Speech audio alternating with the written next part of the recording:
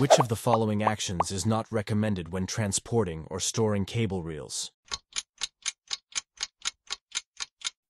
Store reels laid flat on the side.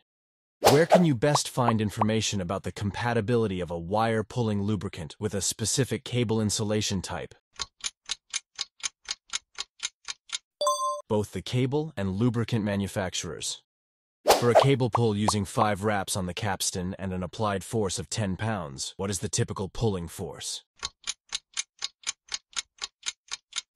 512 pounds. Which statement about conductor installation is accurate? Set screw grips are rarely used for long pulls. Who has the authority to stop a pull if there's any risk to the cable, raceway system, or personnel? Anyone involved with the pull, please like, comment, and subscribe for more.